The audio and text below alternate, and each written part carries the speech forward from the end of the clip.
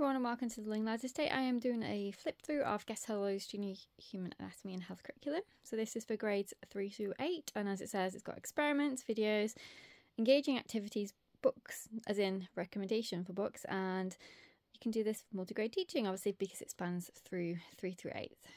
They just have a bunch of introduction information at the beginning, but basically the gist of it is that you don't have to do everything that's in the plan. It's really important because she puts all kinds of stuff. She puts video links, she puts books, she puts activities and games, and it's particularly in the geography one, there was so much stuff you could feel overwhelmed, but you remember the most important thing is you don't have to do everything. It's a buffet, so you can pick what you want. So, you know, pick maybe 2 videos or maybe 1 activity. You don't have to do everything on there. She just gives you lots of variety, and I appreciate that, particularly if you are doing a multi-age activity, because obviously you might want a video that's suitable more for your youngers while your olders are doing a different activity and so on. So I do appreciate the fact that she gives you so much choice.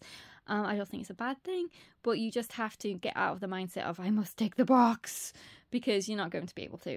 This is not the curriculum for ticking boxes. This is a curriculum for variety and taking what you need from it or want from it. So she really hones in on that. So you could do a bare bones version if you wanted to make it work. And the reason that I think this is particularly important is if you are wanting to do this as an additional topic, because if you said to someone, I'm doing 2 science courses, they probably think you were crazy. But there is the option of doing the bare bones version. That was my cat. Big stretch, making it work for you.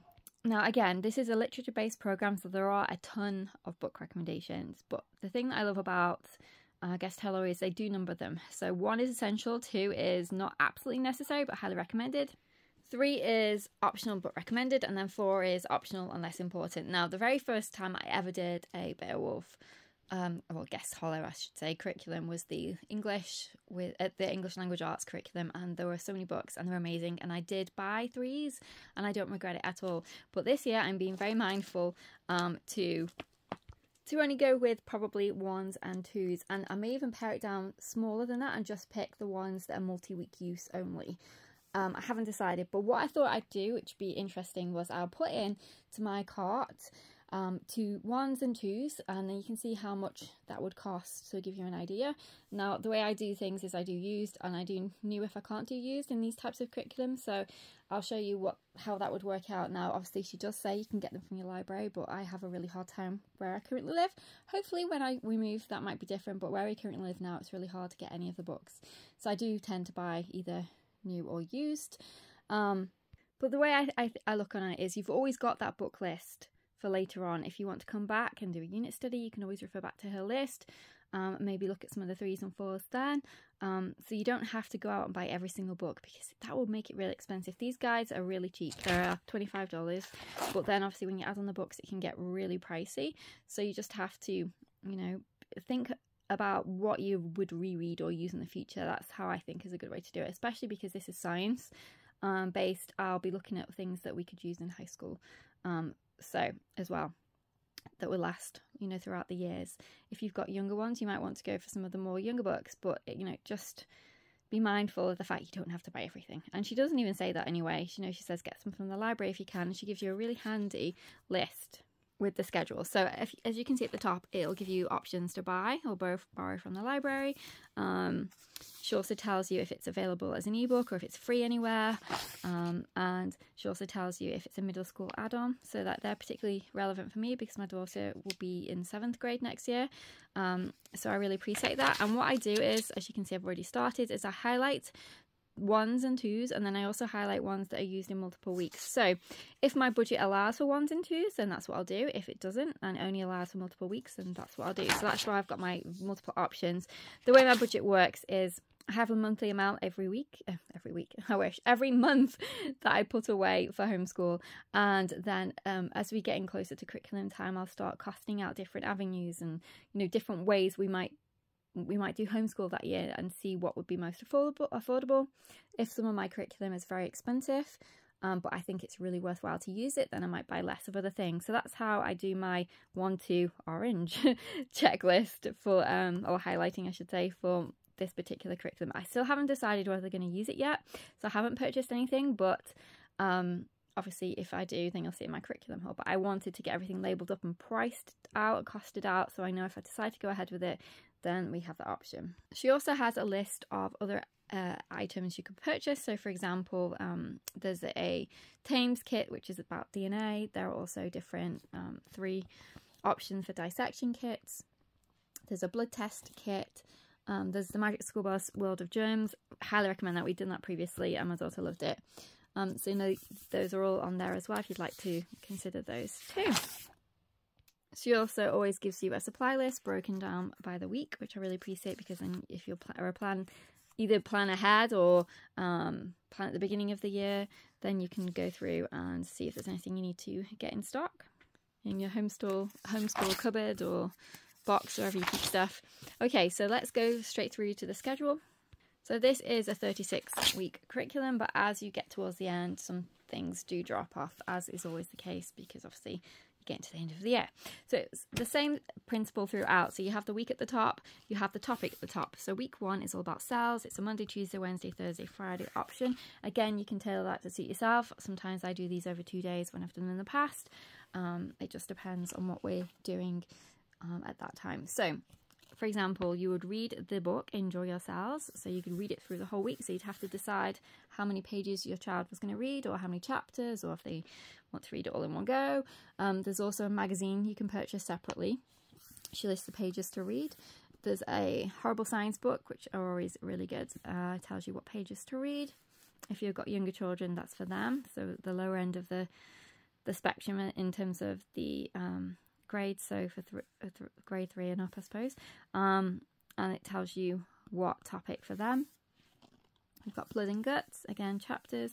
Then there is a ream of videos, as you can see. She does say they're not always long, so don't worry about that, but I really do love adding videos to our homeschool. I just think it adds so much more when you can see it presented in different ways. She does have Brain Pop suggestions if you have Brain Pop. I've never had that before. Let me know. Have you ever used Brain Pop? Is it good? I noticed it was super expensive, but so let me know if it's any good, especially for these upper grades.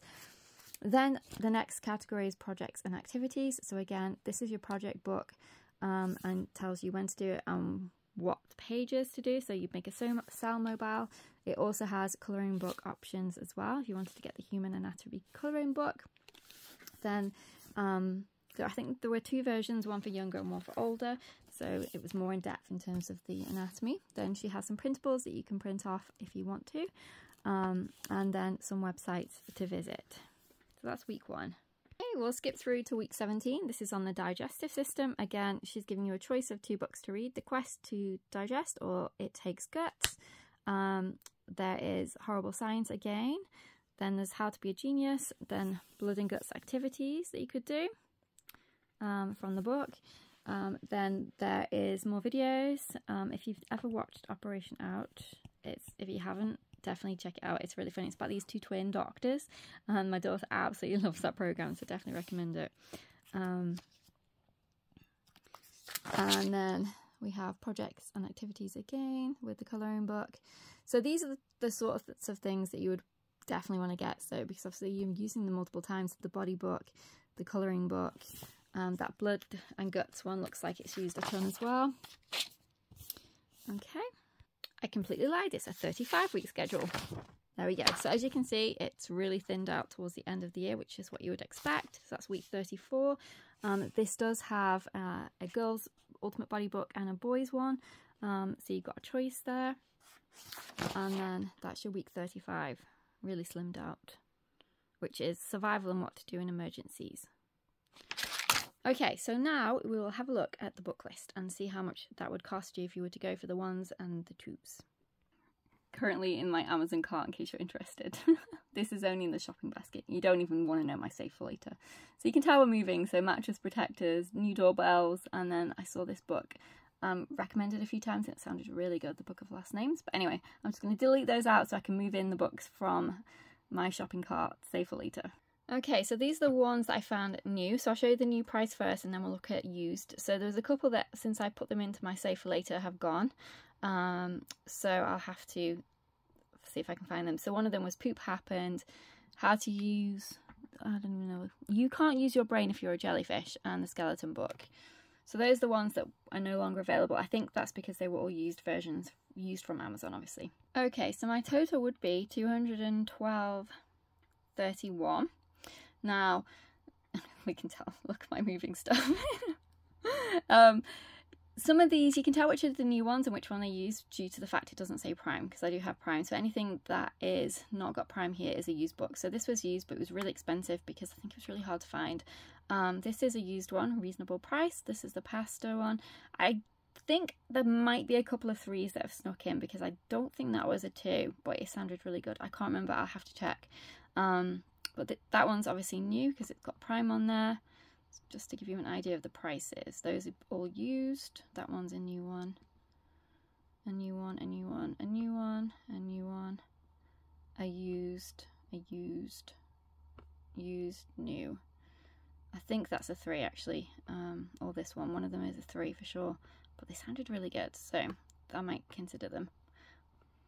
So that's what I've got in terms of if it was new and used. Now I'm just going to show you if it was just purely used. Now they didn't have all of them in my used store, but they did have a few, and it came to $73.34. There is a discount because they have a promotion on buy 3 get another free if the books are under £2. Under £5, but not all of them were. So what they had, they had Enjoy Yourselves, The Ultimate Girls Body Book, Microbiology, Quest to Digest, Bones, Genetics, Germ Zappers, Gene Machines Have a Nice DNA, Some Secrets Should Never Be Kept, Blood and Guts, the Fight Against Microbes, and that's exactly the only ones that they had, but it's quite a few, and that was $73.34. So that's the difference in price, but as I said, some of them were not available used currently. Obviously that changes with people just selling things on. And then the last thing I'll tell you is what each week covers. So week 1 is cells, week 2 is DNA and genes, week 3 is still DNA and genes, week 4 is the skeletal system, as is week 5, week 6 is the muscular system, as is week 7, week 8 is brain and nervous system, as is week 9, week 10 eyes, the sense of sight, as is week 11, week 12 is ears, hearing, more about senses, as is week 13, week 14 is the heart, cardiovascular system, week 15 is the blood, week 16 is respiratory, week 17 is digestive, as is week 18, week 19 is nutrition, week 20 is nutrition, week 21 is nutrition, week 22 is nutrition and the urinary system, week 23 is the endocrine system, week 24, documentary system, the skin. I have to entertain myself. Shadow loves watching me turn the pages. Week 25 is germs, as is week 26. Week 27 is diseases and parasites. 28 is the same. 29 is the immune system. 30 is drugs. 31 is growth and reproduction. So is 32 and 33.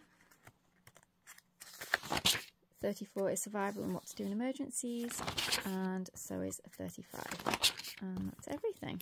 So I am really impressed so far. As I said, we haven't used it yet, so I can't tell you what it's like to use, but from the overview and everything, it looks great.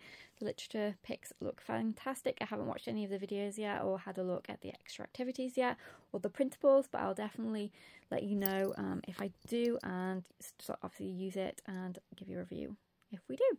So thank you very much for watching. Take care, and I'll see you in our next video. Bye for now.